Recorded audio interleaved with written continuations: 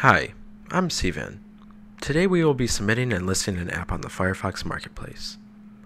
The Developer Hub is a one-stop resource of documentation and videos for designing, building, and publishing your app on the Marketplace. I click the Publish Your App button. If I am not already logged in, I'm prompted to log in using Persona. I enter my account credentials. I type very slowly. Once I am successfully logged in, I will be redirected to the Submit an App page.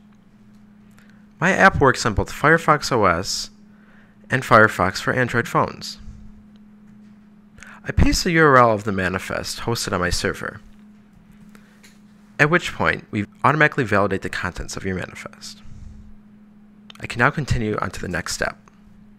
Here I can provide additional details about my app, its support and contact information, and screenshots and videos.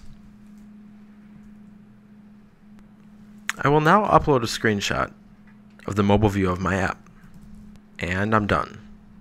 I can click the Manage My App button, and here I see all the information that I just previously entered. And in the future, any changes I make here will be reflected on its public detail page on the Marketplace. Now from my Firefox OS phone, I'm going to launch the Marketplace. I click Search. I type the first few characters of my app. And I found it. Click. This is the public details page. Here I see the reviews for my app, I see the install button, I see ratings, and I see screenshots. I install. The app is now installed onto the home screen, and I can launch it from there. I'm not in Richmond.